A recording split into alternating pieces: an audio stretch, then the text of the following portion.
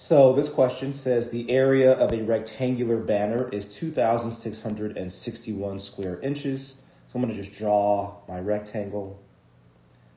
I'm going to say that the area is 2661. I'll just draw it on the inside here to represent the area. It goes on to say the banner's length, X. I'm going to label the length as X, which makes that X there and X there. In inches is 24 inches longer than its width. Okay, so that means the width is 24 inches less than the length, right? So if the length is 24 inches longer than the width, then the width is the length minus 24. So I'll label those widths with X minus 24. Which equation represents this situation?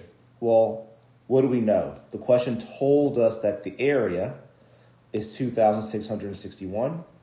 We know that we find the area of a rectangle by multiplying the length times the width. So I'm going to simply write that out. This will be X times X minus 24 is equal to 2661. I don't see that as an option in my answer choices, which means I need to simplify this a bit further. So I'm going to distribute this X across the parentheses there and have X squared minus 24X equals 2661. I also don't see it there. Looks like everything is set to being equal to 0. So I'll subtract 2661 from both sides of this equation, which leads me to X squared minus 24X minus 2,661 is equal to 0.